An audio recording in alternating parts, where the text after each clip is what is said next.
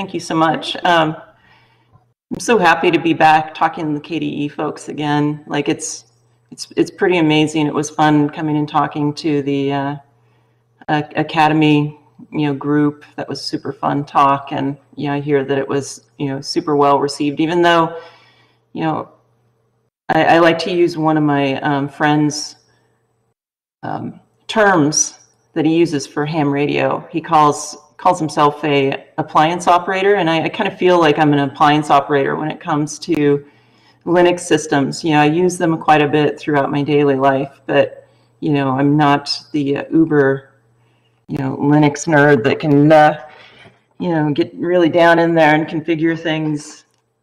But I'm glad you guys like the stories. Before you really get going here, should we open up the shared notes to questions? So maybe before we all log off today, if anyone has some burning questions for you, we can maybe get some of those answered. I'm happy to answer questions. That'd be great. Great. So everyone, if as Jeri's going along, you have any questions, please throw those in the shared notes. Jeri, I'll leave you on stage to tell us all your tales of engineering and war stories. War stories. Yeah, I had regrets about sending that title over because war sucks. So I changed my title, for the presentation. What's kind of fun about this picture that's on the slide right now, I was going through my phone looking for pictures for the presentation, and this is literally a picture of me ripping apart a Rubik's Cube not too many weeks or months ago, just because I wanted it to, have all the colors on the right side. And I think that's maybe a really good illustration for how I approach things differently, and try to just get things done fast. Much of my career, people have criticized me for not doing things the right way, but sometimes it really works out. Like if you have an end goal to just get it done, do it the way that's the quickest. And so that's why I chose this picture. I thought it was great. For some of you that are joining, I was saying earlier, since I spoke at the last, at the conference, Academy, I'm sorry, I told a lot of stories about my childhood and rambled on quite a bit. I think it's important that I share some of the similar stories again, but I'm not going to bore you with the same stories, I hope. But some are going to sound familiar, but I'm going to try to double click a little deeper into each of these stories so that it kind of frames how I think about problems, and ultimately at the end of the presentation we'll get to my current startup Tilt 5, where we're making these amazing augmented reality glasses that this magical world springs out of the table and you can play video games with all your friends. So I was, just start when I was a kid. I was a very curious kid. I was raised by my father by himself. And I would take apart all my toys, which was super frustrating for him. And so my father was constantly trying to divert me away from dismantling my toys and ruining all these things that he spent hard money on. So he would do things like bring me old light bulbs from the gas station that he owned, and taught me how to hook them up to batteries and light them up and do things like that. He put a box out in front of his gas station with a sign like "Bring your junk electronics," and he would bring it to me and just let me rip things apart. It was like heaven. I just had endless supply of little bits and things that I could take apart and explore, because I have to know how everything works. It's just, for whatever reason, that's how I am. And I lived in this really small town, and there wasn't a lot of resources available to me to do electronics. So I spent a lot of time just trying to figure this stuff out on my own. And I started to learn a little bit, things like, components are soldered together, and, I didn't have tools to work on, soldering and stuff. And I found like creative ways to get around that, doing things like taking resistors and hooking them up to wall transformers so that they glowed cherry red and hot enough that I could solder components. Of course, this was very scary for my father, and he quickly figured out that I was doing these really sketchy, dangerous things, and guided me away from that, got me things like soldering irons at a super early age. I can't remember how young I was when I got a soldering iron, but it was stupidly young. I think that maybe it would be child neglect these days to let a kid play with a hot soldering iron like that. But I loved it. I got other neat gadgets when I was a kid that helped me grow and start to learn on my own. And this electronics kit that you could get from Radio Shack at the time was really amazing. Taught me a lot about electronics. I spent hours and hours playing with this and started to develop this intuitive feel about how electronics works, because there was no one there to teach me the right way to understand electronics. When I got a little bit older, in my teens and early teens, I ran into some local ham radio operators that were very much like me, but much older. They were adults, and they took me under their wing, and they had shops that looked like this, which were amazing. And they taught me more about electronics. But what was really interesting about these ham radio operators that I started hanging out with is, ham radio is all about being prepared and working with what you've got. And that was really cool. Sometimes I would go to them and say oh, I don't have this connector to do this certain thing or this certain component. And they're like, well, just go figure out a different way to do it. You know how to cut a piece of wood, make a connector out of wood. It doesn't have to be plastic. Or I wanted to make an antenna, I didn't have the right wire. They're like, well, go get a clothes hanger and untwist it and use that for your antenna.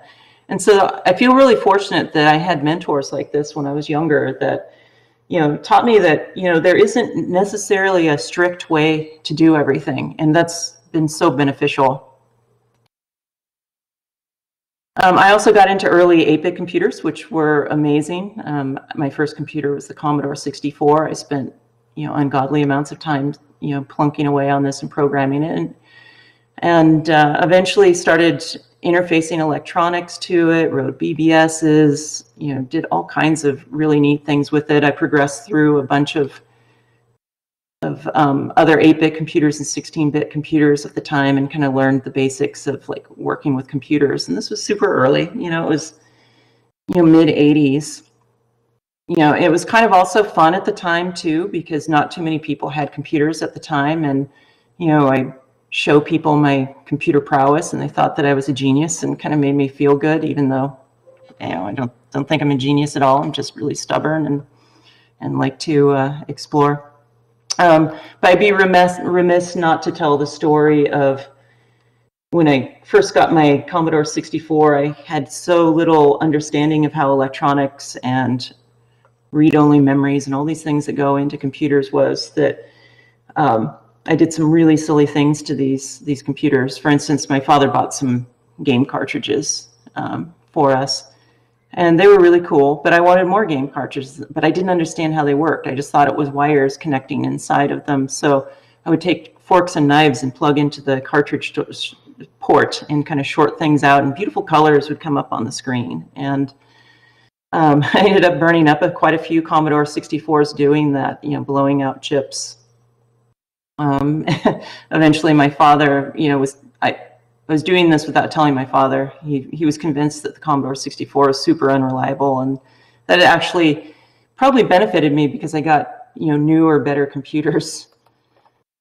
In my teens, I got into doing race cars. I was a wild child.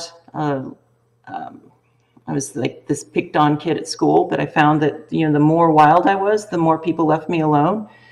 And I'd always liked cars, and we had a lot of local tracks around there, and I got obsessed with wanting to build a car. I was working with my father at his gas station at this point, and I was begging my father, build me a race car. And he's like, there's no way I'm going to do that for you. It's just way too dangerous. And I just pestered him, and eventually he said, the only way you're going to get a race car is if you build it yourself. And so I was very driven to do this. And so I went out, found some mentors, some people to help me, taught me how to weld. I started working with them on the weekends in their machine shops, and built my first race car. Did terrible. I didn't know how to set the car up. I didn't know how to really build them. But, I reached out to folks, started learning more, learning how race cars worked. And this was my first adventure in engineering, real engineering, because you could buy blueprints for race cars, but I was never really wanting to just follow the rules. So I was constantly tinkering with these race cars as I built them and trying different suspension techniques. I created this really clever suspension that brought all the shocks inboard, kind of like an Indy car, how it goes through push rods and things like that, and that has some great benefits. I started taking my skills with electronics and applying it to the race cars. So I built a traction control system that was based off the old 6502 processor. So I would measure the front wheel rotation from a magnetic sensor up front, and then I would measure the engine RPM. And I had a simple little program that would trick my rev limiter in the car to go into over rev mode, and it would cut the engine power, so I couldn't spin the tires, and it gave me this huge advantage. And it was pretty interesting. I was constantly tinkering. It was kind of one of these things, it would frustrate my father at this point, who had gotten behind me and was really excited that I was racing and started to do something with my life instead of being a screw up in school. That I would take a perfectly good car that was fast, and then I would change it and make it worse. But that was the joy of it. I would go out, I would try things. Sometimes it was worse. Sometimes it would be kind of a leap forward. And I did all kinds of things like this, just constantly tinkering with the car. There was as you go to these different tracks, they have different properties at the tracks, like the dirt that you race on. And it changes throughout the night and even throughout the race as it dries out. And you could set your car up by adjusting these different suspension components. And you were always just trying to guess, the perfect setting that would be like the best at the end of the night. And I just thought that was unacceptable. So I started putting motors on different suspension components so that I could adjust them when I was racing the car. And so I had all these dip switches in my car going out to these linear actuators and lever mechanisms that would change the load on coilovers and move torque arms around and things like that. And a lot of these things I was adding to my car were also getting banned frequently because, as I would start to dominate, the track promoters kind of want equal racing. They don't want some car or some driver running away with the race. And ultimately, I was telling Allison is quite a motorhead also. The final straw for me on my racing career is one night a supercharged Volkswagen car came out that was super lightweight and high horsepower, and it just dominated the races. And up to that point, I hadn't really considered even a four-cylinder Volkswagen motor as like even a thing that you would put into a race car. So my final year, I started building a dual Volkswagen motor car, one in the front, one in the back, with a synchronizer shaft between it, synchronizing the carburetors. And unfortunately, just before the race season started, they announced that there was going to be a minimum weight limit, which kind of nullified all of this work that I put in this car. And I just threw my hands up. I'm like, okay, I'm just tired of racing at this point. There's not enough innovation for me. I don't know if those were the exact words, but that was basically what it was. So a friend of mine, we opened a computer store. This is a big, long story. You could go back to the Academy talk and hear about it. But, there's lots of ups and downs when I was doing this computer store. I learned a lot, gained a lot of scar tissue, learned how to work really hard because, I didn't know how to run a business. It was really rough. But eventually it took off, and the actual business side of it was really amazing. It was a fun experience. But during this time, I really dove into electronics as a side project and put a lot of work into this. All my spare time went into building various electronic things. And there were these new chips that came out at the time called FPGAs that allow you to write some Verilog code or VHDL code, and it gets compiled into a simulation of what a real chip is. And that's super powerful. So instead of having to have a chip that only does one thing, you could have a chip that's reconfigurable and you could make it do all kinds of things. And so I was doing tons of experimenting. I would make video cards that plugged into a Commodore 64 and give it like 24-bit color, or I'd make a synthesizer, and I was just making all kinds of projects with these chips, learning a lot about how to make circuit boards. Even at one point, I made a little kind of limited run ATX motherboard that had a bunch of FPGAs on it, which was the C1 reconfigurable computer. I had like big ambitions back then.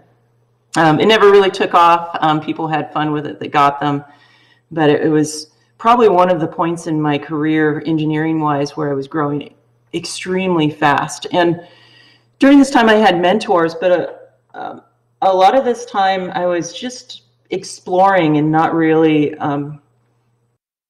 stuck on following the rules.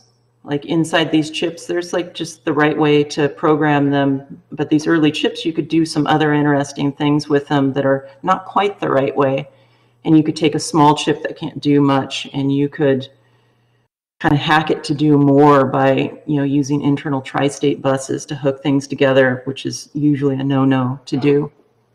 And so that was super fun. The computer stores were going good. Around 2000, the retail computer store market imploded, and I found myself, you know, without a revenue stream and quickly running out of money. So I made the bold move to go to Silicon Valley and brute force my way into startups. Oh, I forgot to mention, I dropped out of high school when I was racing cars. I never went to college up to this point, and you know, it was funny. Every time, like, there was kind of an up and down in my, you know, the computer stores or the race cars and stuff like this, people would be giving me friendly advice, like, you know, you had a good run with that race car thing, you should go back to school. Or you had a good run with that computer store thing, you should go back to school, get your diploma, and then go to college. But I've always been too stubborn for that. And so I went to Silicon Valley with no formal education and brute forced my way into a bunch of startups. And that was really difficult. Not very many startup founders or teams would take a chance on a high school dropout. But I got some breaks. You know, one company took a chance on me. It's not this company, but, you know, it kind of got my foot in the door. I did a really good job for them. They were happy, and that was a springboard. But this is the part of the presentation where I want to kind of double click a little bit deeper into various projects I worked on and kind of just discuss like unconventional thinking and how it can really benefit, you know, projects. So this company, Still Clean, hired me. The founder of the company, a really amazing guy, Bob, he was very much like me. He kind of bootstrapped himself. He created this business that distributed cleaning solvent to local airports and gas stations to clean parts. And he had this dream of making this machine that could take dirty solvent after you've cleaned a bunch of parts, distill it, and put it right back into your parts cleaner. And so he had a small team that he had put together to make this little still. His first prototype of this still was this giant machine that had this big column in it to boil the solvent and then condense it out, and then you get clean solvent that would dump out the other side. And when he asked me to join and help out, he had these industrial controllers that were really expensive, like hundreds of dollars to control this thing. So it wasn't something that he could sell profitably, and it was too big. And so I walked in the door and he's like, well, can you make a controller that can just do this simple thing, like, you know, as cheaply as you can, like run a heater for a few minutes, turn it off, let the solvent drain out, and then just cycle through until the cycle is done. And so I did that. It was a really short project. I think I did the whole project for some crazy, had like one chip. It wasn't even a processor. And it was like a couple dollars worth of electronics. So he was super pleased. But they were having trouble actually getting the product out the door because this short column that they put inside of it was actually based off of a deep fryer for their first prototypes called a Fry Daddy. And it would boil the solvent, and the oil and gunk would collect in the bottom, and the solvent would get thicker and thicker, and then eventually it'd become very frothy, and then it would boil over the top and it would contaminate your clean solvent. So, you know, it was looking like they wouldn't be able to ship a product. And so I went to the founder of the company. I'm like, you know, I have a bit of a mechanical background, and, you know, I have some ideas. I have these hunches, you know, can I like spend a couple weeks and just kind of play around with the distillation column? You know, this was also beneficial for me because, you know, work was kind of far and few, you know, in between. So a little extra money was going to put food on the table too. And so I went in and started working with the other engineers. And this was a very interesting situation where there was a lot of angst that I was there, this, you know, uneducated person playing around in their space. And it was, I got a lot of grief for this, but, you know, I worked after hours when a lot of people weren't there and just put a lot of work into this. First thing is like, well, you know, everyone is just guessing at what's going on inside this thing.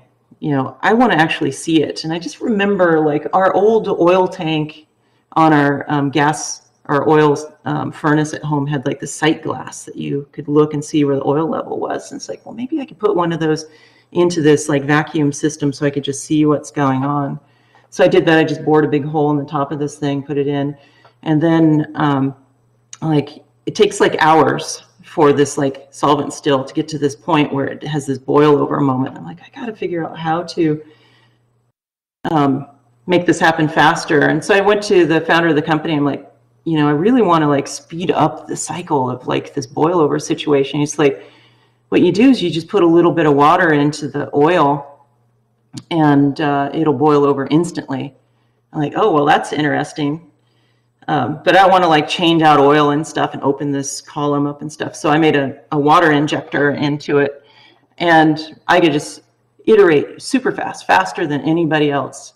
And it was amazing. I'd inject water and this whole like column would be bouncing around and boiling over and stuff. And I just thought back to the days when my father took me out camping, and he had this percolator coffee pot. One time he forgot to put the kind of mechanism in there that takes the liquid to the top and showers it down through the coffee grounds. And when he did that, it just boiled over like out of control. I'm like, maybe the solution to solving this problem isn't like doing what everybody else is doing with like trying to put hot wires in there or little flapper things to smash up the foam.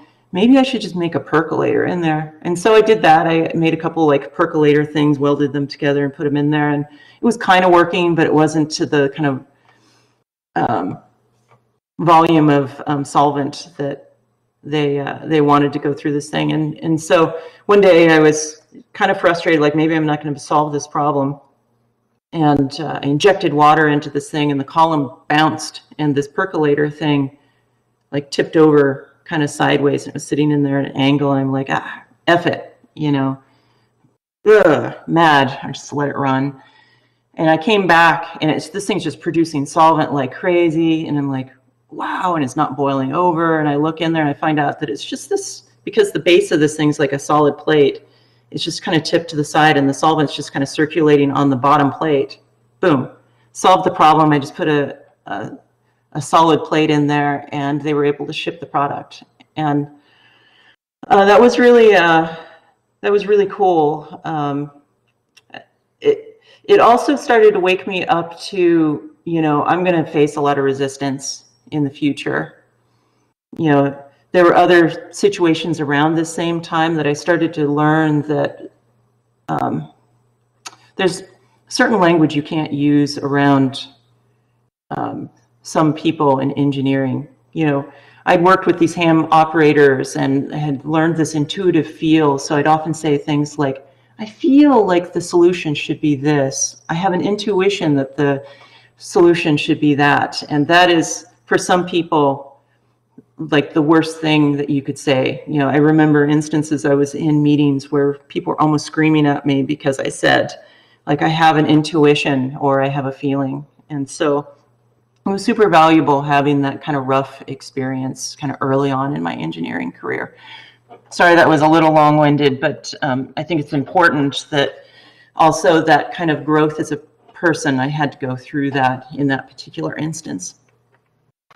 So another exciting project I got to work on, I worked at quite a few startups at this point, but out of the blue, a toy company contacted me, and they wanted me to, they'd heard that I've done a bunch of things with Commodore 64 as a hobby and put them into these FPGA programmable chips, and they said, you know, we've been trying to make a Commodore joystick that has all of your favorite 1980s video games in it, and that's nostalgic, but we've been trying to emulate it with the processor, and we've been failing.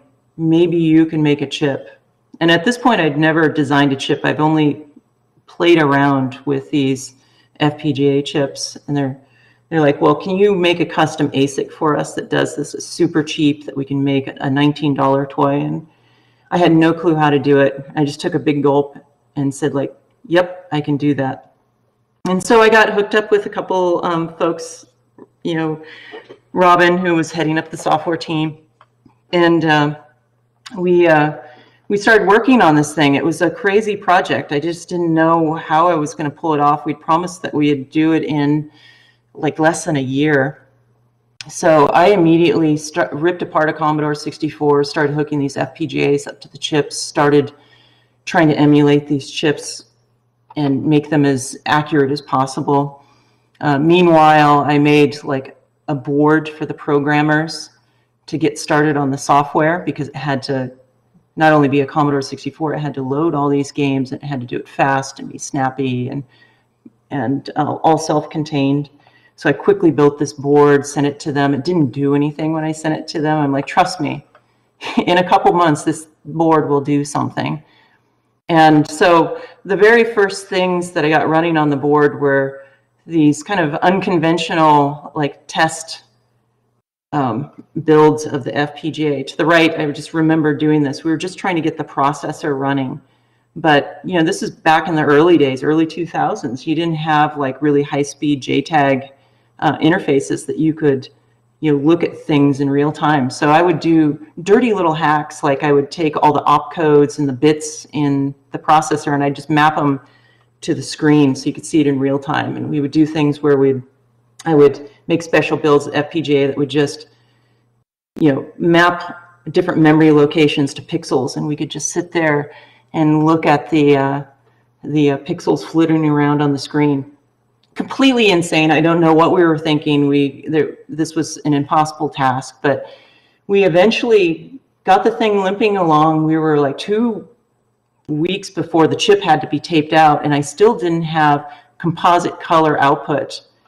So the team was still working with black and white composite output, and everyone's getting super nervous. Like, you got to get us like color soon. And I'm like, don't worry, I'll figure it out. I'll figure it out.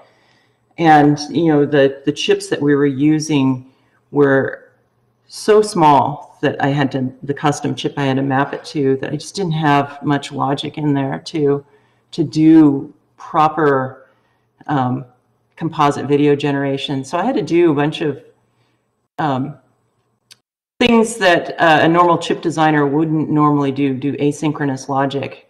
And thankfully, you know, 4 or 5 years earlier, when I was dinking around at my computer store, figuring out how to like manipulate, you know, tri-state buffers inside of a chip, or do latch-based logic, you know, with, you know, FPGAs and things like that, I had that skill under my belt, and I was able to get color composite output without having to add a bunch of, you know, external or blow our budget on the actual chip itself. What was amazing also about this project is it was a really fun crew. We were having a lot of fun, and we were distributed. This was, you know, a prototype of what the world with COVID is today. Like, one guy was in Canada, one was in Europe, one was in Mexico, one was in, you know, somewhere in Midwest United States. And we just did the whole project virtually, and got it done somehow. Lots of late nights on IRC, you know, trying to debug things remotely. So anyway, we're like a couple weeks away from production. we didn't have enough time to do any sample chips, which was really unfortunate. So we had to do this thing called a super hot lot, which you push all the chips through without even testing them. And so they pushed hundreds of thousands of these chips through this foundry, and they sent them straight to China, and they mounted them on the board. You know, we're already late at this point. You know, we had to get it out for the Christmas holiday. And I get this angry phone call from the president of this toy company, yelling at the top of his voice at like how I effed him over, that this doesn't work, and they spent millions of dollars on this, and that I'm going to get on a plane the next day and go to China and fix this problem. Probably one of the scariest moments in my entire career, having to be on the other end of that phone line, hearing that. You know, I joke, but it was almost going through my mind that maybe I should run to Mexico and hide, right? I'd never screwed anything up that big before. So I get to China, I go there. First time to China, it was a really interesting experience. Get to the factory, they open up the first prototype and they show me, and the circuit board looked nothing like the circuit board that I had sent them as a reference. And thankfully they had taken it on themselves to cost reduce it for me, and they'd taken decoupling capacitors off and ruined the electrical characteristics of the device. And this goes back to, this next part of the story goes back to unconventional like debugging. These are things that I learned, you know, working with really creative engineers and ham radio operators and people that have this intuitive sense to do things. The first thing I did is I put my finger right on the circuit board and started pushing on things. That's something I learned from the ham radio guys. Like, your finger is a great way to inject noise, change capacitance, change the circuit, and sometimes you can intuitively infer what's going on. Put my finger on it, boom, the thing springs to life, and it's like we were able to fix it and get the product out.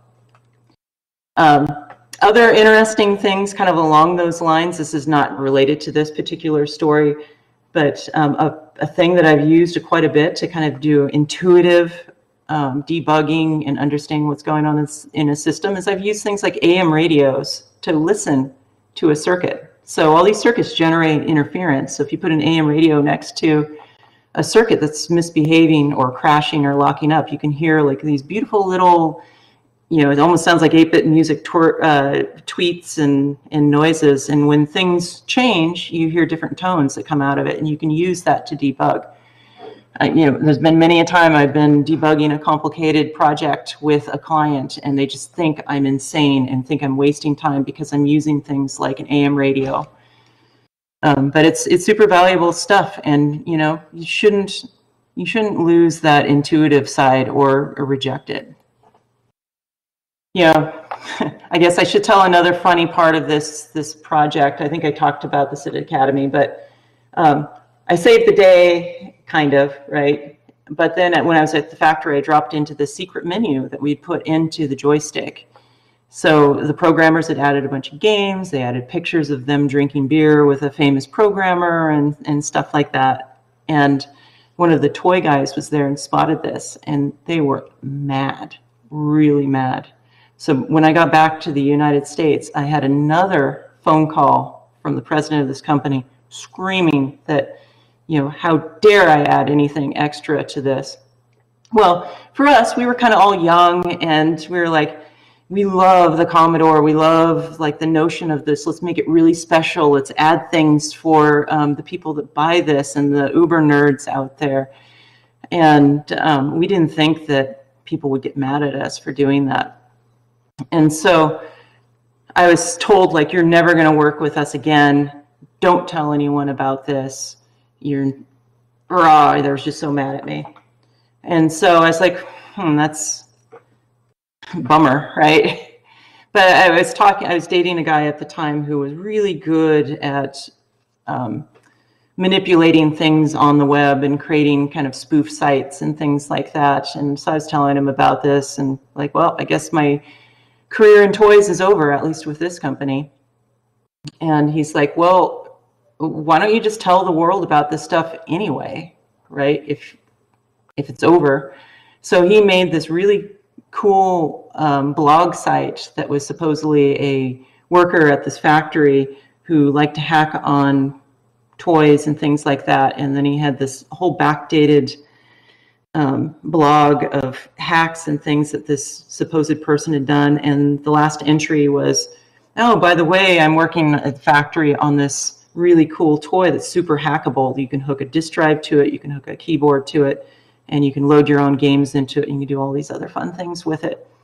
And so he got it on the front page of Slashdot, which was super popular at the time. And I didn't know anything about viral marketing at the time. This was not necessarily meant to be viral marketing, but it just blew up. And so this product was actually sold. It was intentionally made for grandma and grandpa, and it was going to be sold through QVC.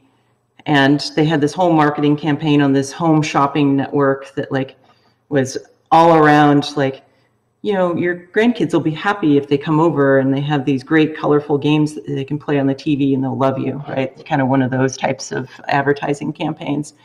So they kick this off on QVC, it goes live, and they just sell out immediately.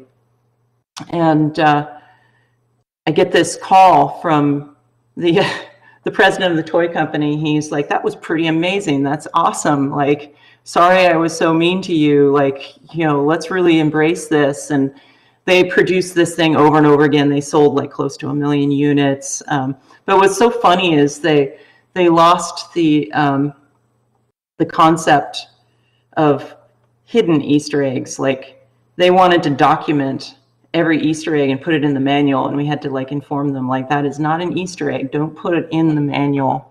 So that was kind of funny. So I went on and did like dozens of toys and stuff like that. And toys are one of the hardest industries to be in because the design cycle is so short. You usually have a year to get the toy done, and so you don't have time for any kind of mistakes, and when you do, you just have to solve it. You know, this is a toy I worked on. It was a home arcade machine. Ultimately, it didn't sell very well. The timing wasn't right. The price wasn't right or whatever. But we were trying to get this thing built in time. Again, a very similar story. We're working really hard to get this thing done. And the person that did the circuit board layout had wired these chips wrong. And so, you know, it would take like a week to get another circuit board. And everyone had kind of decided, well, we'll just wait a week, and this is horrible. We're not going to ship on time. I'm like, no. Like, it may take hundreds of wires, but I'm going to get this prototype working. And so these are the kinds of things that, you know, sometimes, you know, if you haven't had a background or you have been too scared to like experiment and work with doing crazy things like this, you wouldn't think about doing. So, you know, I wired up hundreds of wires to these sockets so we could arranged the pinouts so they matched, and we got back on track. The same project, there was, you know, a delay on like this whole module, and this big arcade machine is heavy to ship. And they're like, oh no, we're gonna like, there's different grades of like shipping boats that you can get on. There's fast ships and slow ships, and they were very concerned that they were going to lose millions of dollars because they're going to have to go on fast boats to get these things distributed around the world. And I just out of the blue, I'm like, why don't we just take the electronics and make it a cartridge? And for the first, you know, couple of shipments of these things, you know, at the 3PL logistics center, we can just open the boxes and just drop this game cartridge looking thing in there. And so we quickly turned it into a game cartridge, and we were able to save the day. This is kind of an interesting and fun toy that I worked on. Ultimately, the concept of it was these little cute pets were going to be connected by radios, and they would sing various songs like Who Let the Dogs Out, and they'd all have their own personality. You could tap them on the head, and they would switch to doing little riffs within these songs, and they contained their own songs, but they could sing along with each other. I loved the concept. It was great. We got it prototyped and working, and this is kind of one of those things that, you know, sometimes you work on projects that break your heart. So it became too expensive to have radios and all this communication in it, and so the scope of the project changed from this really cool thing to less and less, and ultimately it became a toy where it just kind of whimpered and cried all the time, and it would kind of bob its head around. I always loved the inside of it, these various dogs had different like emotions. Some of them could bob their heads, some could wiggle their ears and stuff like that. But the insides looked atrocious and scary. But I love the reviews when this thing came out. The reviews were things like, I got this for my kid. All it does is whimper and cry. It makes my kids cry. I hate it. So, not everything is a huge success, but it's a fun journey to get there. Another like fun, interesting project I worked on in the toy space was this Bratz laptop and some variants of this thing. But kind of a funny story around this, and this is, I want to emphasize, like, engineers like to have fun too, and like if you're management, you need to remember that. And so this was a great group that I was working with. We built it. It was really tough. It was a tight timeline. Got the prototypes built. The software folks made the mistake of sending me all their source code, so of course I decided like I would do a little trick, and I said, all right, I recompiled the code with new audio in it. Instead of the Bratz audio, I put, belching and passing gas and all kinds of rude stuff in it. And I contacted the software team that was remote and said, like, I mean, the prototype is like 99% there, but there's some audio artifacts you're going to have to work on. And they're like, oh my goodness, so scary. Send us the prototype loaded up with software right away. I'm like, okay, it's headed towards you. It was great. They thought it was super hilarious and fun, and we all laughed about it, had a great time. Not every place I've worked has been like that, though, which is really unfortunate. So this is a particular project I worked on. It was a reconfigurable processor. Like these days, this kind of thing, neural networks, very common to have an architecture like this. But this is early 2000s. We worked on this chip. Didn't get much traction in the marketplace. But what was really special about this project, and this is kind of a Linux story, is we had the chip coming back from the foundry, and then we had this FPGA board that was going to talk to it, and we had an ARM processor. We were going to bring embedded Linux up on it. And the embedded Linux was going to exercise the chip and then show off all these features like doing telephony and radar and all this stuff that you could do with this kind of neural network processor. And the software team had been perpetually behind, and I just sensed that they weren't going to be ready on time. So before the chip came back, and I had worked on this Commodore project before, I took a stripped down version of the Commodore 64 joystick, took everything unnecessary out of it, downloaded it to the FPGA, hooked up a couple wires so I could hook a keyboard up to it and a disk drive to it, and started writing basic code to exercise all the registers and get this thing going. And my managers were so mad at me. You're like wasting time. We're not paying you for this. Like, I'm like, trust me, the software team, I just don't think they're going to be ready on time. Like, I would just want to have a head start on this thing. And sure enough, I can't remember what it was called. It was the Lilo or something. They couldn't get it going. It was like a month late. And, by the time they got the embedded Linux going, I had the complete chip up and going and tested. So, I know it's hard for management sometimes to know what's a waste of time and what's not, but, at this point in my career, I started feeling confident and started pushing back really hard when folks would give me a hard time about doing some of these things. This is another interesting project that I worked on. So this was a very high-end video compression chip back in the early 2000s. It was a 2-year project. We were a team of 5 or 6 people working on this chip, and this is back when H.264 was like brand new and really hard to do, and processors couldn't pull it off. And we were working day and night. One of my colleagues snapped this picture. I'd been up all night for some big demo or something we had to do for an investor, and I'd fallen asleep at my desk. And so we're killing ourselves. We're putting our blood, sweat, and tears into this. This is a huge part of our life. And, we're about ready to tape the chip out and send it off to the foundry. And so the team, we're having a little bit of fun in the last days of this, and we found kind of an empty space in the register set. And we started putting little Easter eggs, little like ASCII text messages kind of hidden inside of the registers. And management found out about this and brought the hammer down on us and just completely demotivated us and demoralized us at the last hours. It was really sad. You know, I hate when this kind of thing happens. Like, we were working on this chip that it ultimately went into the TiVo and, you know, had quite a good run. But we're working on this thankless job, you know, where no one's going to see this thing that we're working on because it's buried inside of it, a TiVo or something. You know, you should, I am a believer we should always let people, engineers in particular, have fun with what they're doing. And so it got all stripped out, and if someone ever reverse engineers the TiVo, they're not going to have any little Easter eggs in there, which is really sad.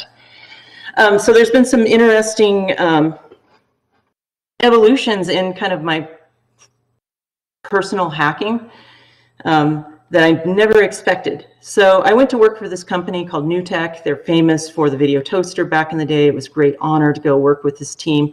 This team was amazing. They were out of San Antonio, Texas. I was working on this product.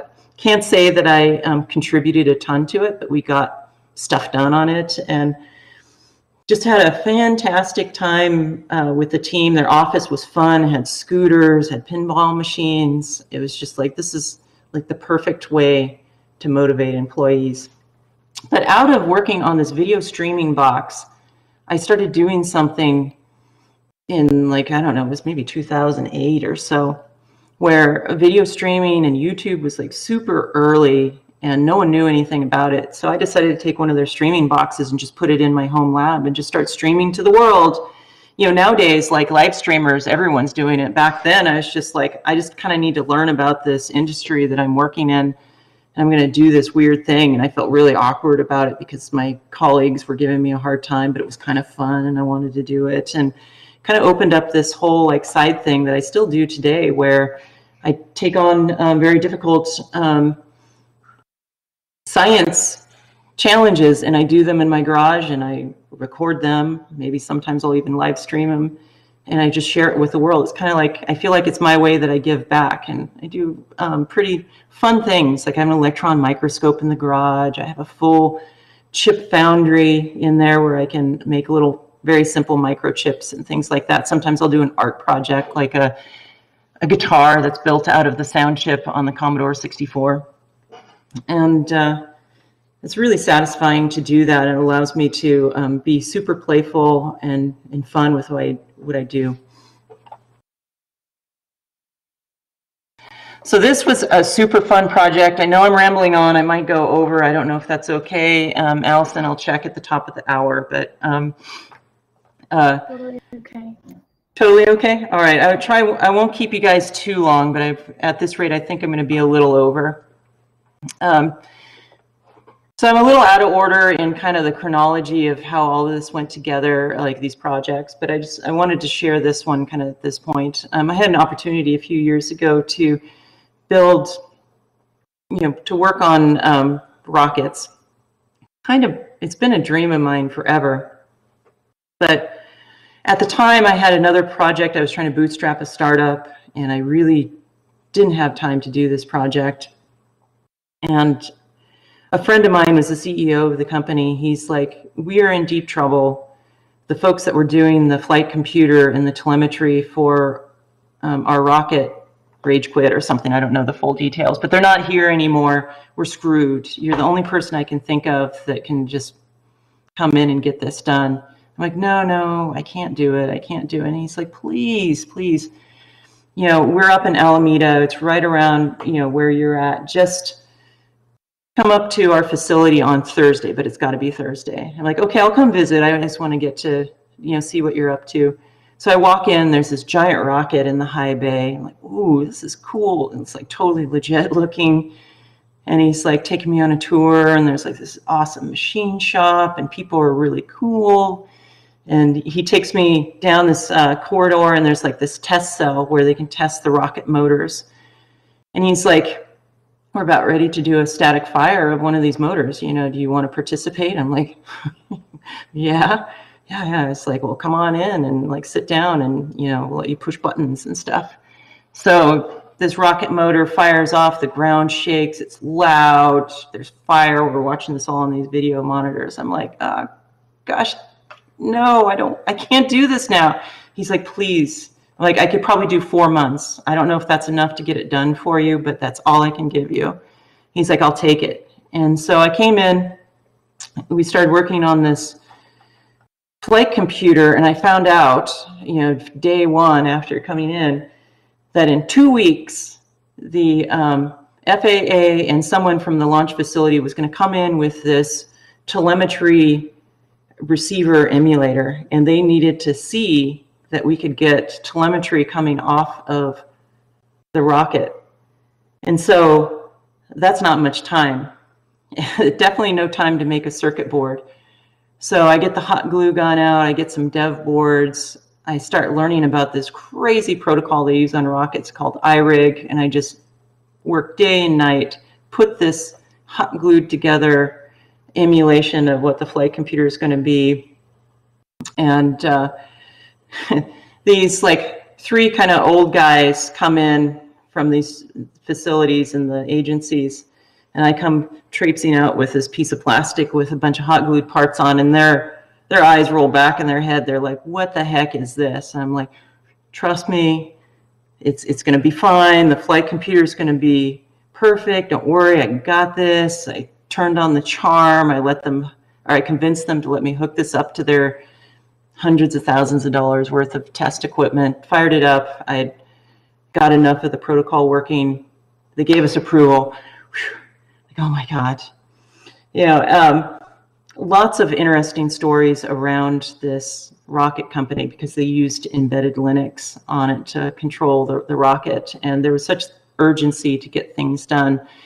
And this is something that I've learned over the years, is who is the stakeholders in your organization and what can you do to make their life easier? And so there was a software team working on the navigation and the control of the rocket, doing everything right. And then there's other stakeholders in the company. There's like operations folks and folks working on the communication of the rocket on the launch stand, and they're completely blocked and they're not going to get their job done in time.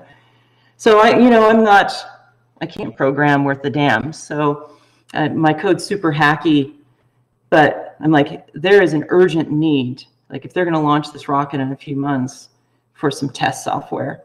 So I write the jankiest Linux applications that are just streaming out to the terminal, doing horrific things like printing the screen with all this data and then just sending, the clear screen character and then just doing it again and again and again, flickering and looking horrible.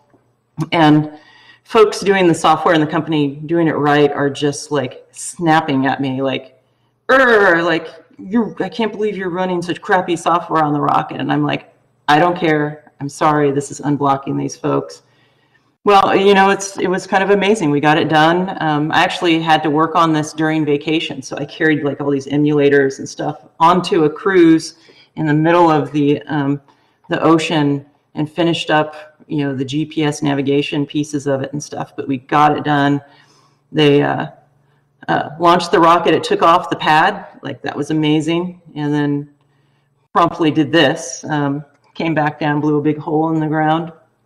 But, rockets are hard, and they did this multiple times. I'm proud to say it wasn't anything that the software team or the hardware did to cause this, or the computers did, I should say. It was all hardware problems.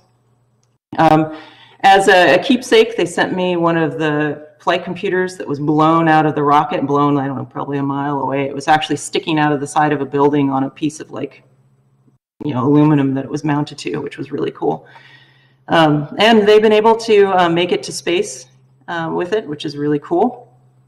And, if you guys are interested, if you look up Astro rockets, they just had another kind of semi-failure where the rocket took off and flew laterally because an engine failed. But what was amazing about it is the rocket didn't tip over and explode, which is a testament to the software team for doing it right.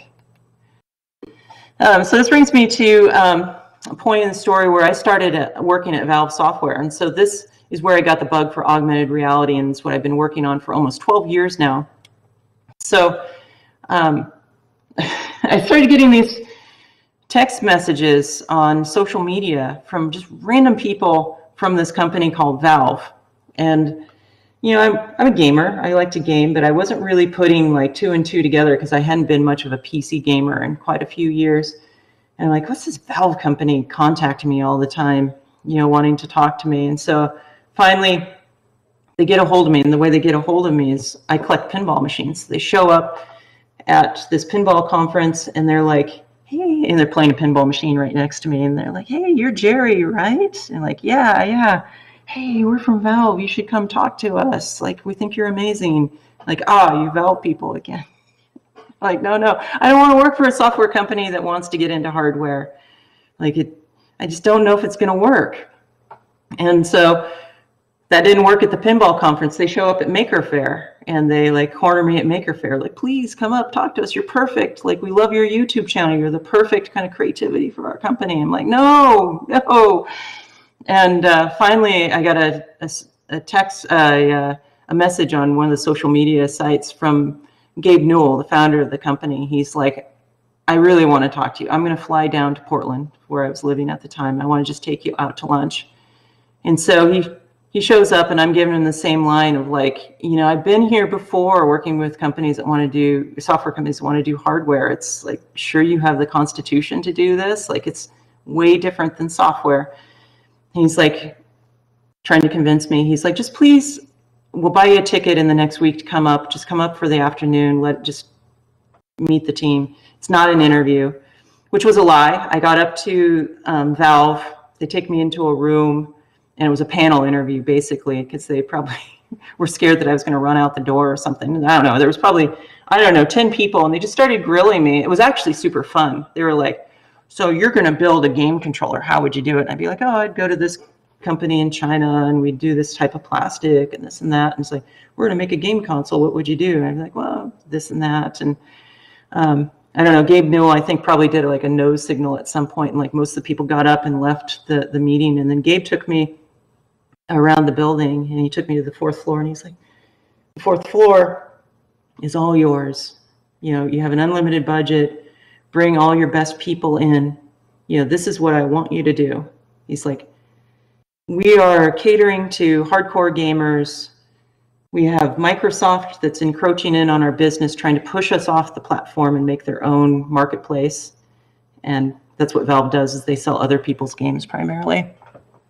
And he's like, this is an existential stress, can't talk today, existential threat for us. And what I want you to do is to expand our audience and get us into the living room. I want grandma, grandpa, all the way down to the grandkids playing video games. That's your mission. What do you think? And I'm like, gosh, I didn't expect to like be interested in this when I came up here. And he's like, come on, you just stay overnight, spend another day with us. And I'm like, well, I didn't bring any toiletries or anything. He's like, don't worry, we'll buy that stuff for you. And so he grabbed, someone, and they're like, hey, let's go to the swag room, and we'll get you a shirt, and then we can, take you out and, shop for any other pieces of clothing you want. And so anyway, they did that for me, put me up in a hotel, and I came back the next day wearing a Valve shirt, and it's like, okay, I guess I'm part of the team. And we started it. I started doing that, and it was really cool. I hired a lot of really great people. We started doing a lot of experiments. We were hooking electrodes to people's minds and feeding that back into games, and like showing how we could have all these feedback loops to make games more fun. We were doing a lot of AR and VR experiments. We were just having fun. It was a great team. And there's something you need to know about Valve. It's a very interesting culture where they pride themselves in not having a strict management structure. So it's like they just have these mantras like, do the right thing for the company, be the good guys when it comes to anything for the customer, and just do the right thing for the customer whenever possible. So that's gives you a lot of latitude to do things, and also can get you into a lot of trouble too, which I found out. One of the more comical things is, I was told the 4th floor is mine. So, I grabbed a rental truck and brought a bunch of my pinball collection in and started setting it up in the, by the kitchen area. And the facilities person was really mad. It's like, it doesn't fit the aesthetic. What are you doing? Get this stuff out of here. I'm like, Gabe, you said I could do anything I want. You know, can I keep the pinball machines? He's like, I love it. They stay. It's like already like, you know, a few weeks into it, and I'm rocking the boat big time. So, you know, we were working hard. Like, we were a crew that there was like the 9-to-5ers, and then there was kind of like the crew that was getting things done. And it was like this core team of probably 8 people. And we would come rolling in around 10 o'clock pretty late, and then we would be there until sometimes well into the morning working on different projects because we were just so excited about it. But we also had a lot of fun along the way, which as I found out down the road, like some of the folks that were a little bit more strict in the way that they operated, it really rubbed them, ruffled their feathers. And we would do things like we were working on augmented reality and things like this, but we would thumb our nose at it also and just have a little bit of fun. Like, this is just one of the little projects that we put together in like 30 minutes to have fun. We were making a little promotional video about augmented reality at Valve and for internal. And we took a voltmeter and hooked it up to some like reflectors and stuff so you could view it when you were, you know, when the hat was on. We called it the voltmeter hat. And we made an infomercial about like, thank you, voltmeter hat. You know, I couldn't do it without you, which upset a bunch of people that we weren't taking, you know, this VR, AR stuff serious. But, you know, it was a great crew. We're having fun. We decorated the space how we liked. And then one day I got an email like, come to Gabe's office, and got the notification that I was part of like this big group that was getting fired. And I was told that I was hard to work with and abrasive, and so I was out. So that was really unfortunate. I found myself, like, I had this baby project there that I was pushing really hard for, that you could do augmented reality in this really amazing way that solves all these fundamental problems. And it was being killed. So I think so I knew I was getting fired. So when I got that email to come up to the Gabe's office, I knew it was to be fired. And so I walked in the door with all intentions to just chew Gabe out. Like, you told me I could do whatever I want and yada, yada, yada. And like, you're killing my baby, this amazing AR project. And of course, I walked in, I said something like, well, this is how it's going to go. And then immediately broke down into tears. Like, I can't believe you're killing this AR project. So good. It's exactly what you told me to do. It's like, oh, it's like brings the whole family together. And, you know, he's tells me everyone says I'm abrasive and I got to go. And the best thing that I ever did as I was walking out the door is I just swung around. I'm like, you should just sell me that technology. And he's just like, okay. So $100 and a lot of legal paperwork. I now had this really clever technology as my own. So this is a very long story. I've done a whole like probably almost hour and a half talk on like how my first attempt at getting this AR project going, how it was just this huge roller coaster. I'm not going to go into that right now, but it was a big learning experience. Like, we left Valve. We founded this company. We didn't know how to run a startup at the time. I was scared to run the startup as the CEO, so I outsourced that to external CEOs, which we had a lot of CEOs cycling through. We raised a bunch of money because AR and VR was really hot at the time, but we blew a big crater in the ground by not running the company correctly. But we learned a lot, you know. And so a group of us, after the first company imploded, we got together and like, we've really taken this project far and it's great. People love it.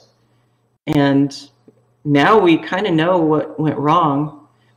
Why don't we do it again? And this was actually to back up a tiny bit, it was Nolan Bushnell, the founder of Atari, who called me the day after the news broke that the company had to shut down. And he just gave me a pep talk. And he said, like, coming from a founder that's had a lot of failures, just remember, you know, there's always a way. If you want to make it happen, just go find it. And so a group of us got together and we started talking about it. I went out, reached out to my mentors, and we figured out how to do it. And so we went out, raised a little bit of money. We spent a lot of time thinking about like what went wrong, and one of our problems was we were trying to boil the ocean. We were AR glasses, but we were going to be AR glasses for everyone in the world, and it was going to do everything for everyone, which is understandable considering kind of the marketing that was around a lot of AR companies at the time. We were just following along. But that was one of our biggest mistakes. And so we thought about it, and we're like, we all love games. We're all gamers. This mission that Gabe originally gave me is such an amazing mission. And game trends are heading in that direction right now. Like when I was at Valve, like the statistics for people that played games together as a social event was about 50% of the people that played games.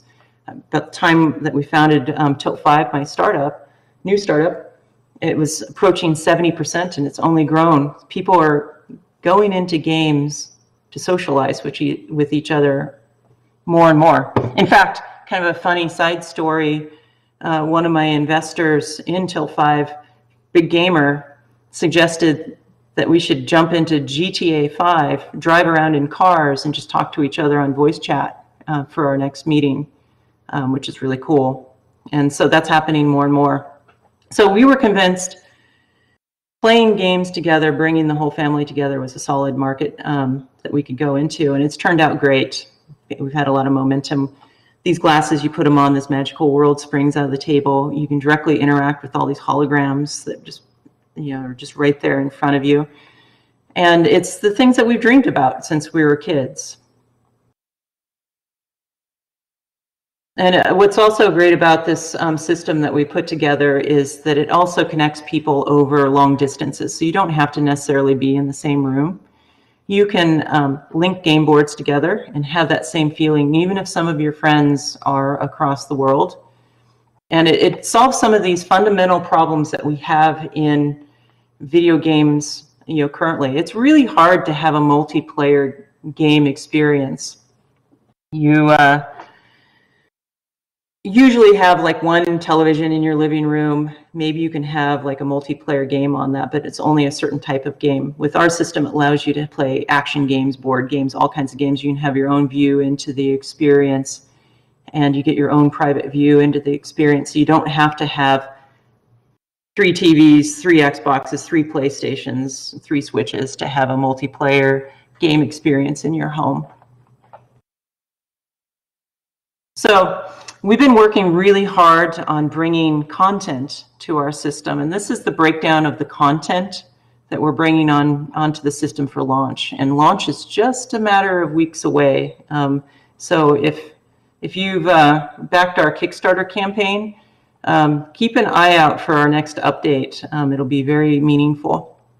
But sometimes people look at this because it's kind of in a game board form factor, that it's only good for board games, but actually the breakdown of their launch titles look like this. There's some sandbox and creativity tools. There's a lot of board games. We have hundreds of available board games through some of the platforms that we've brought over to the system, like Tabletopia. But we also have dozens and dozens of pure video games that range from action and puzzle and party and racing and just almost everything you can imagine, flight simulators and stuff like that. It's super exciting. Around the office right now, we're so close to launching that, and all this content's coming in, we're doing these dog fooding sessions where we get to play these games. All right, let's talk a little bit about the evolution of the product and double click down into that, because that's kind of interesting. And this kind of ties back to the Valve story. Why didn't Valve understand what I was trying to say at the time, and that this is such a good way to go? In the upper left-hand corner, this is what I built at Valve to do it. This god-awful helmet thing that you had put on with like these big projectors. It was super limited, didn't work very well, but I could see, the potential in it, and I just couldn't convey like this is really going to be great once we evolve. So after my departure from Valve, a group of us got together and I started working on miniaturizing the projection system so it looked more like glasses. And this upper right-hand corner, this is a purely hand-built prototype that I built on my dining room table with hot glue and lenses that I pulled out of point-and-shoot cameras. I had no reason to believe that I could make projectors so small and that would work. But, you know, I just had to figure it out because I really wanted this project to survive. And so we went out, we showed this to a bunch of people. People got excited because it worked really well. And we started talking to manufacturers about various components, like building these projectors. It was hilarious when one of these companies that does custom projectors, you know, came in and took a look at this prototype. They were just aghast at what I had done to put this together. They couldn't believe it worked. And so they're like, we can do so much better. I'm like, great, let's do that. And so they run off and they're doing simulations and they're starting to build these projectors, and they're sending the simulations over and how big the projectors would be. And they were giant. They were like just too big. They were going to be like these big things on your head. You couldn't make a sleek, really nice pair of glasses out of these things. And I'm like, this just isn't going to work if they're not small. And they're like, well, to have performance, it's got to have all these lenses in it. And I'm like, well, do you mind sharing the prescriptions to all those lenses? And can I play around and see if I can do anything? And they didn't scoff or anything, but they're like, yes. And they sent the prescriptions over. I got some free academic optical simulation tool and started messing around. And I just made this one observation, probably because I'm not formally trained in optics and I shouldn't know that this is the wrong thing to do. But, you know, the illumination comes in from one side, goes through a little beam splitter, turns a 90-degree and hits like an LCOS panel. It's like a little LCD screen, and then goes back out to the projection lens. But that beam splitter thing is giant because it had to be giant. And so the observation I made is like, what if I just put a lens like on the illumination side and just kind of shrink the light down, run it into a smaller beam splitter, and then run it through another lens that bloats it back out and then shrinks it back down, runs it through the beam splitter, and then back out the lens.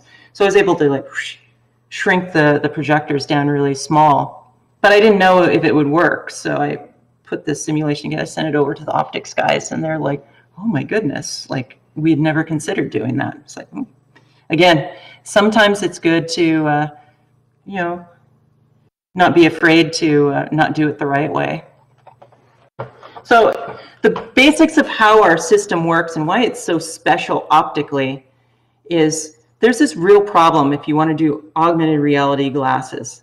You know, if you want to put the light directly into your eyes, that's a horrendously difficult problem. And we've seen there's dozens of companies that have tried to do this, and there's always like these really severe limitations to the experience. It's usually a little tiny image. It's very ghostly. You can't draw blacks. It's fixed focus, so like your images have to be pretty far away or it starts giving you headaches and things like that. The observation that I made at Valve Software on this technology originally was one day I was working in the lab and I had a projector and I was trying to put light directly into my eyes and just struggling like everybody else in the industry, but I accidentally put a beam splitter in the wrong direction and projected out into the room. And one of my colleagues had a piece of this material called retroreflector hung up on the wall doing some kind of other experiment. And I saw this beautiful image clear across the room. I'm like, wow, that's weird. Didn't think much of it. Weeks went by. You know, I was probably in the shower. And then all of a sudden I'm like, wait a minute, if we turn the optics inside out, so instead of just trying to put the light directly into your eye and having these limitations, what if we just project it out to a game board? Because you're going to be playing on a table or in your living room anyway. And that way I can generate an entire light field. So the light rays are going the correct path, as if your virtual object was a real object. The light is actually coming from that location. So I put that really giant prototype together, tried it out, and like, oh my goodness, it works. You know, of course, the quality was horrible because I didn't, you know, fully understand everything yet. And that is how I discovered to turn the optics inside out to solve this problem. It allows us to make systems that are lower cost, wider field of view. We can draw blacks. We can have a comfortable experience that you can play for hours. And it's all because of this magic material. And this material it's amazing. It's like been around for 100 years, and you've probably seen it 10,000 times or 1,000,000 times even. It's like on safety vests. It's like the reflective material on safety vests. It's on road signs. It's like super common, easy to get. It comes in all kinds of different variances that you can tune for whatever properties you want. So and here's some of the features of the product. You know, massive field of view, super lightweight. It's got microphone and speakers built into it. We have this tracking system that's built right into the headset that stabilizes the images so that they're running at 180 frames per second, no matter how you move your head around. It just plugs in through USB connections, so you can hook to phones, tablets, PCs, and another exciting device I'll share in a moment. We have these cameras built in that we can do a bunch of different really cool machine vision things with, like you can do, you can track hands and objects through these machine vision cameras. And then we also have our magic wand. It's so funny, people always give us a hard time about the look of the wand. It looks like a barbecue lighter. And it's like, that is not a mistake. You know, everyone knows how to poke something with a stick. Everyone knows how to pull a trigger on things like hot glue guns or a barbecue lighter. So it works brilliantly in this AR experience. So for the more geeky folks in the crowd, this is kind of conceptually how our system works. So at the base, we have plugins for Unity and Unreal, and we also have a native SDK coming out. So this is where your simulations or your games run. So you create a game. And you put our plugin into the game. It's drag and drop. We're super proud of how easy it is to develop for a system. You drag this into Unity, and you're almost up instantly. So in the headset, the cameras are figuring out where your head position is, figuring out your pose is what it's called, and how the images need to be created in the game. It passes those down over USB to the game engine. It receives that. The game engine creates a picture, which is in the position as if it's on the game board or floating the game board, wherever you want to put it in the game, which is up to you. And then it sends it back up over USB 3 to the headset. It lands in the headset. But here's the issue, right? You've moved your head after you've already told it where your head position is, so the image won't line up. So we have a really high-speed processor with a bunch of DSP slices in it that is doing a thing called reprojection, which is realigning the image 180 times a second. We have this really tight loop between the cameras and this inertial measurement unit to make sure that no matter how you move your head around, it's predicting and moving the image into the correct place. And that just makes the image just like solidly locked and super buttery smooth. It also allows us to do something that's interesting. So in virtual reality systems, you're locked to a vertical sync. You know, an image is generated by the game engine, vertical sync comes along, it gets scanned up through a video connection like HDMI up to a headset or a monitor. And if you miss that vertical sync, you have to wait an entire frame period.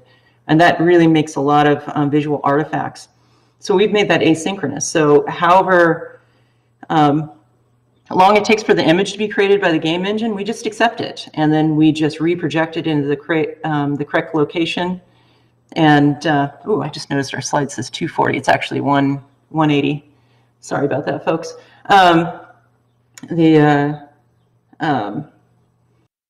If there's an opportunity to slip it into one of these like micro frames, we just slip it in, we reproject it in the correct place. And if there's a frame drop, for instance, like if you wanted to run this thing over a network or something instead of like a USB connection, or receive your frames over, say, a 5G connection, we can absorb all that latency and do this reprojection and realign the image and upscale any kind of frame drops. Sorry, I'm getting a little geeky there. I'll move on. So we just received the Steam Deck, which is super exciting. And one of our team members, in a matter of, I don't know, he probably messed around with it for, I don't know, an hour or two here and there, got our glasses working on the Steam Deck, which is super exciting. And I think this is pretty interesting to this audience in particular, because it has the plasma desktop on it. You know, the first time, you know, Justin, our engineer, shelled out to the desktop, he's like, oh, this is interesting. And then he tried to open up a console. He's like, console with a K. He hadn't experienced it. I'm like, I know that. I know our glasses already run on that desktop. And sure enough, it worked right out of the gate. So it's pretty awesome. There's some other nuances to it, like, native Linux Unity projects run on it. There might be a little bit of work we have to do with all of their Windows emulation that they're doing. Time will tell, but that's pretty exciting. Still love the folks at Valve. This is a really cool piece of hardware. Kind of a funny note about what we were thinking back in the day about 12 years ago. The notion around Valve was that portable gaming was dead.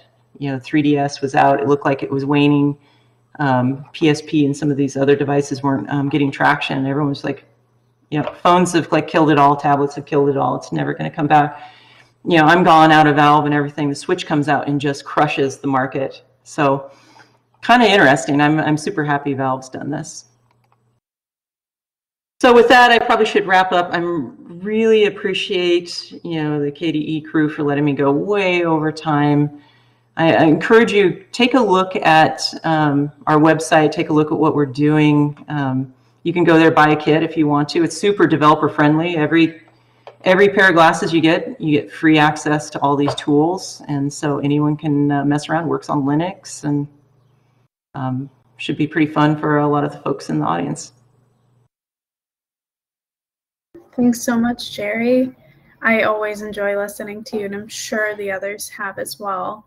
I hope that was okay. I didn't repeat my too many stories, did I? No, not at all. Not at all, indeed. We have a few questions from the audience because we are running a little late, and just in case some folks are located in Europe, I'd love to ask you a few that are in the shared notes. First, I have all the time in the world. First of which is, do you still play the bass? Oh, I've had the story of the bass. So this might be a little long and rambly. In junior high, I wanted to sing. I was super excited about singing. We had a project where we had to sing in front of our classmates, and they teased me. And then I was like, I'm never doing that again. And so fast forward probably 30 years, I'm like, screw those people. Like, I want to sing. So I went out and found a vocal coach and started working on learning how to sing. She was great. She's like, you have terrible timing. Like, you just can't keep a beat for anything. Like, you're probably the worst I've ever seen. No, but she said it nicely. And she's like, what I want you to do is go out and try to learn an instrument so you can kind of get the rhythm of, and it's going to help your singing. And so I didn't know what kind of instrument I wanted to play. So I went out and got a bass, a guitar. I got like one of these electronic drum cassettes and stuff. And started kind of dinking around with that. And what was kind of funny is I've never gotten good at any of those instruments. And I don't know if my rhythm's gotten any better. And unfortunately, when I moved to Valve, I moved away from my vocal coach, and I haven't done any singing practice since. But now I'm a little less afraid. I won't do it for you guys today because I don't want to hurt your ears.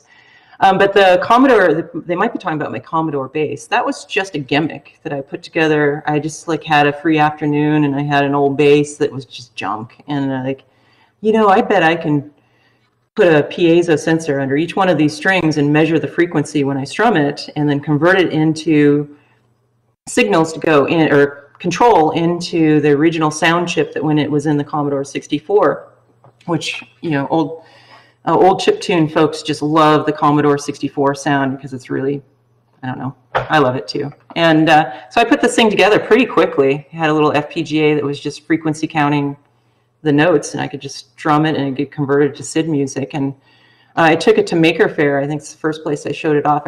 I was wearing my roller skates with a little amplifier clipped to my belt and playing bass, like plunking out, a couple little tunes here and there. And it became like, people went pretty viral on that one. People loved it.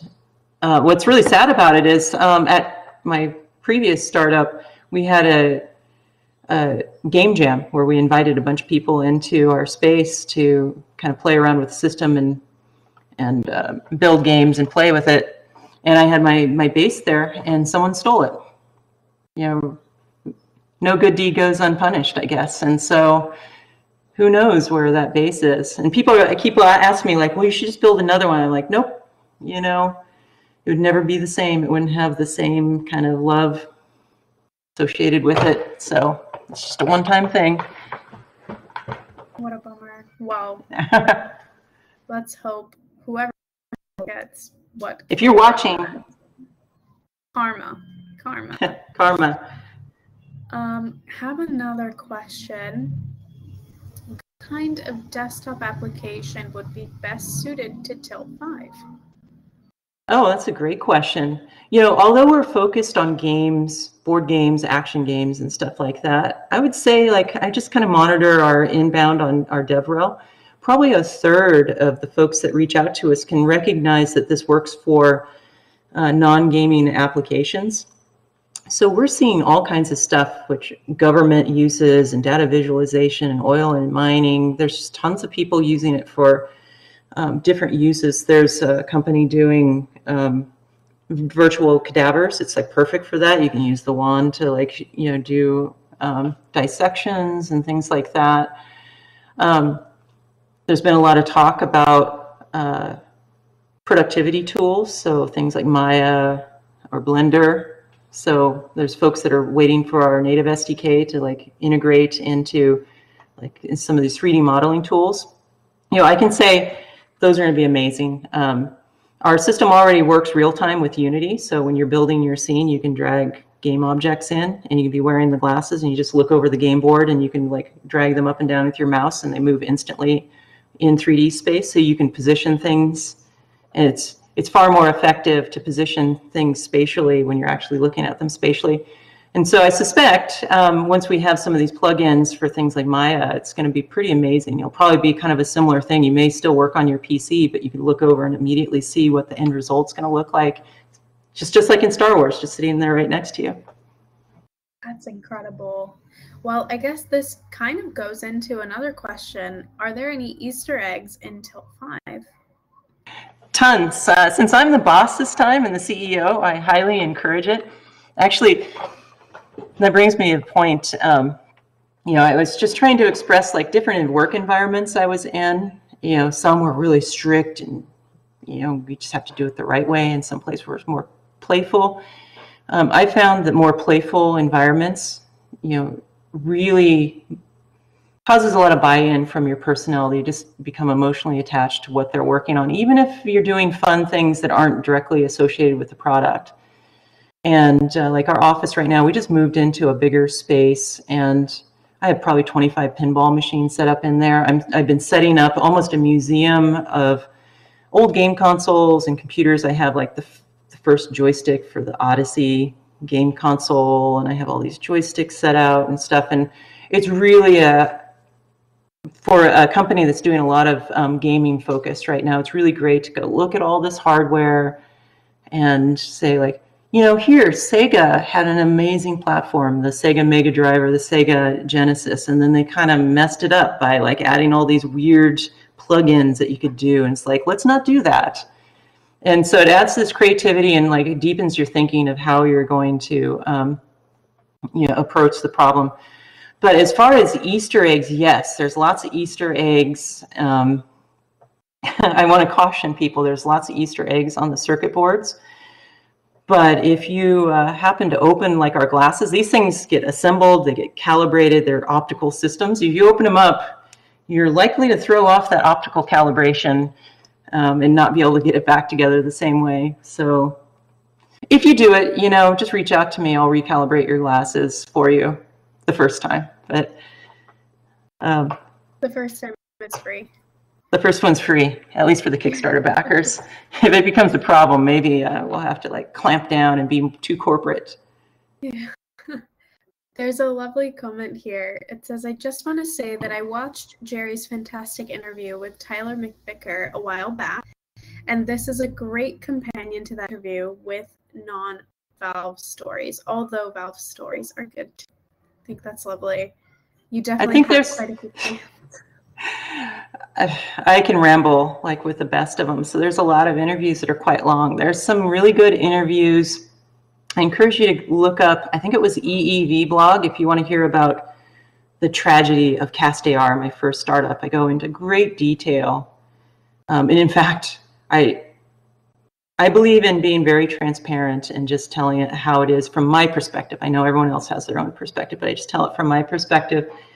And I did this, it must have been an hour long or hour and a half long interview just talking about like everything that I did wrong and people, just like how we did things wrong. And people love it. My investors at the time were like, what are you doing? Oh my gosh, this is like, you're talking about the flaws of the investment community and how they can run you off the rails in your company. I'm like, I don't care, right? If an investor is upset that I can't talk about the realities of venture capital, then they're the wrong investors for us. No, that absolutely makes sense. Well, I guess there aren't many questions left, but if we on one, let's choose this. Can we see the Tilt 5 console work? Oh, it work. The best place to go take a look at it is on our website, tilt5.com. So we have through the lens footage that you can see there. So a lot of companies that do AR, they like do these like crazy things like whales jumping out of the floor and things that aren't even possible. So we try to be pretty honest about what it looks like. Like this picture on the screen here, that's composited because we wanted to like show a low angle and get everyone in there. But this is really what it looks like for these three players that are looking down at that game board. And as well, the lower right picture here, that was shot straight through the glasses in a Catan-like game. And I should also mention, like, we have struck some really exciting deals for content. We can't announce them right now until we're a little further along, but I am so excited the traction that we've got getting content, because I remind the team almost on a weekly basis, it's so easy to get focused on like the plastic and the sensors and stuff that you're working with every day and forget what you're really selling.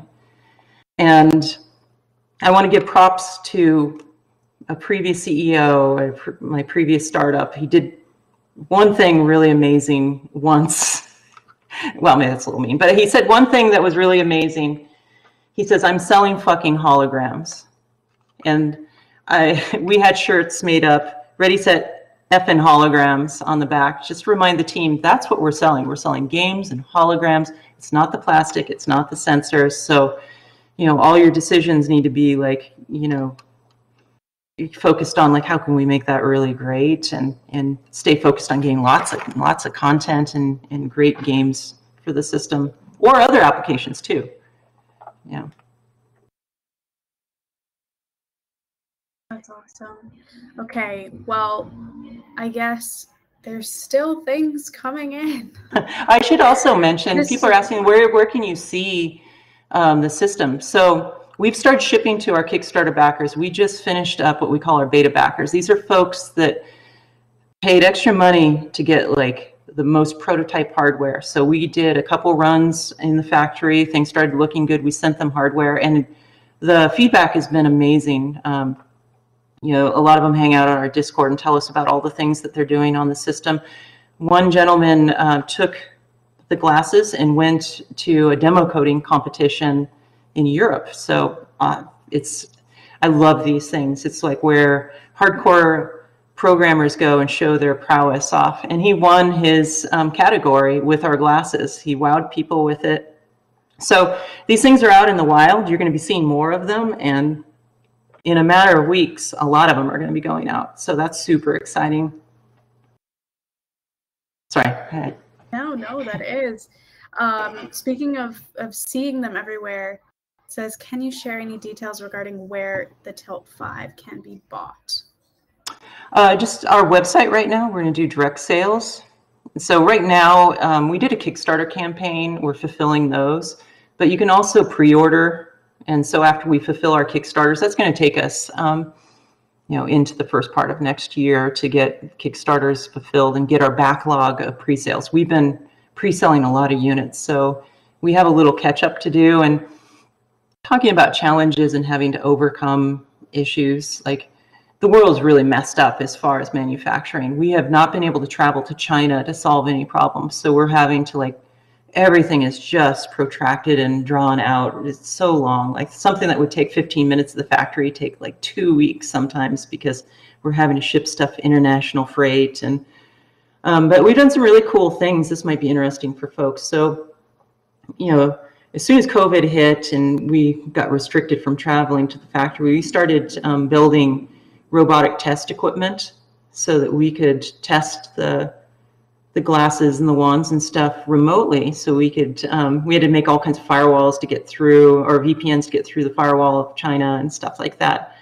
But I'm super proud of what the team did to make these little robotic rigs you can put the glasses in. We can actually figure out what's going on by wiggling them around and be give feedback to the factory, no, you did this wrong, or you misaligned that, or you put your thumbprint on a lens, you need to go and correct that.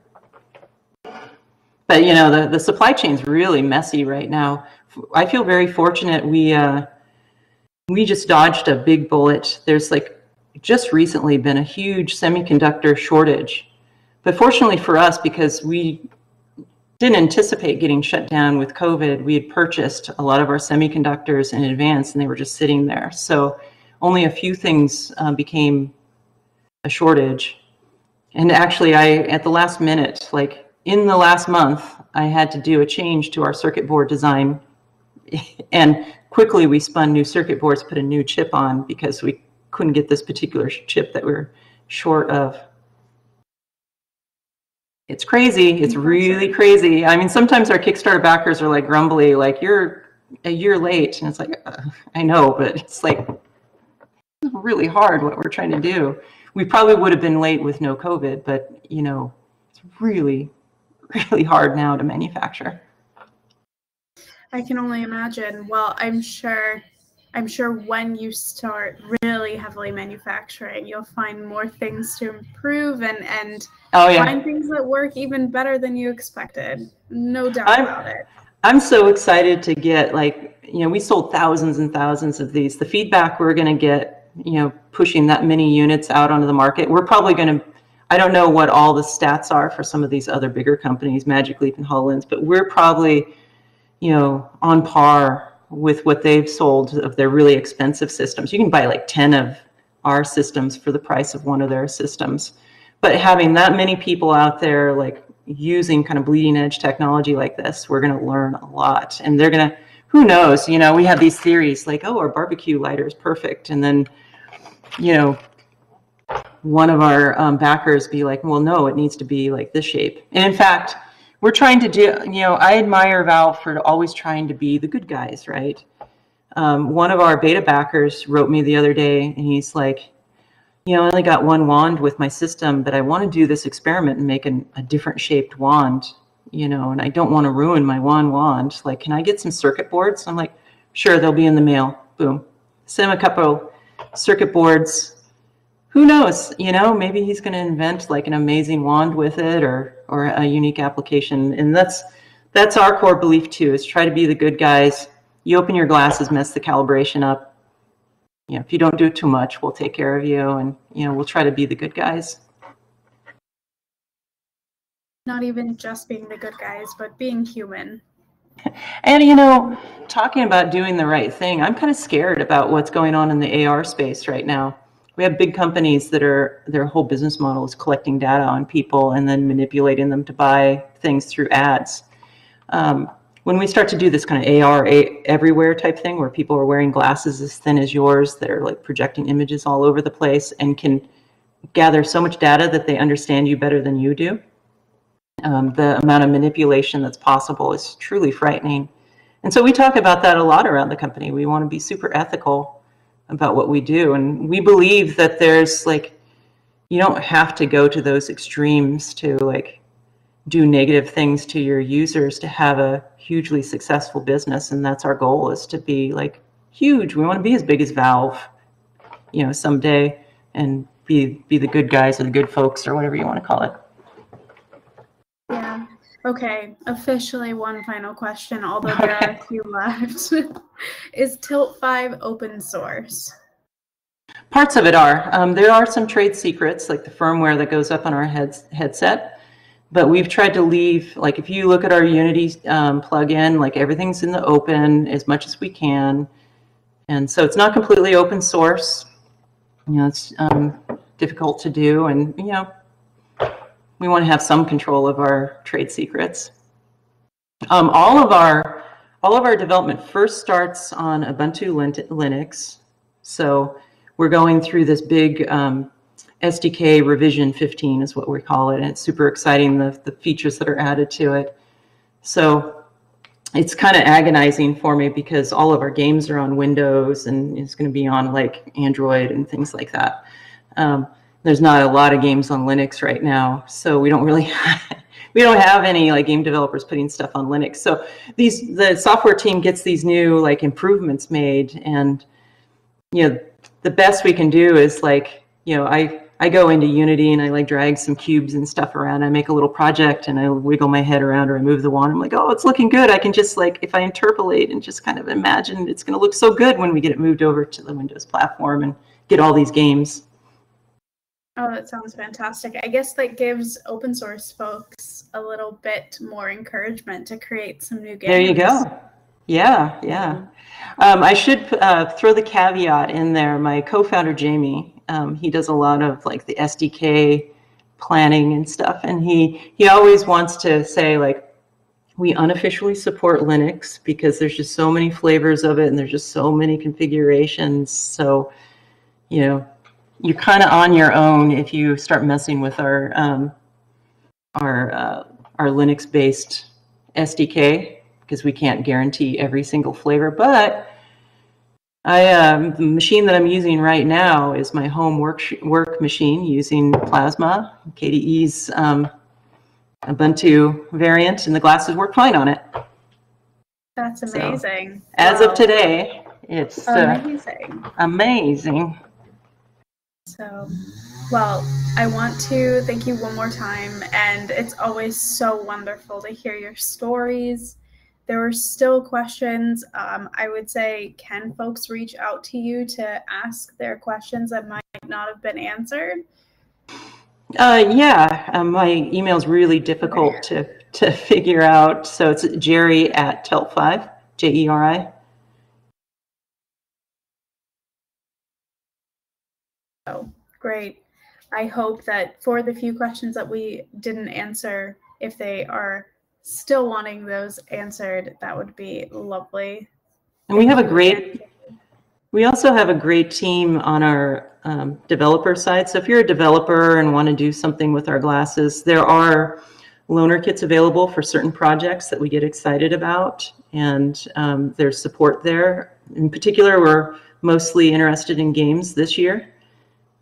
So feel free to reach out on our website. There's some developer contact information. Those folks are great. They'll lead you through what you need to do to get a game up and going. Usually it's just a few minutes to get it basically going. Fantastic. Yeah. Well, even more incentive for folks here to reach out. I'm sure there's at least a few developers in the room. So as always, again, I can't ever say thank you enough, Jeri. It's super fun. I love talking to you guys. It's so great. You're my kind of people. So keep it fun. Put a lot of Easter eggs in, and have a good rest of your weekend. You too. Have a great weekend, everyone. See you Bye. next time.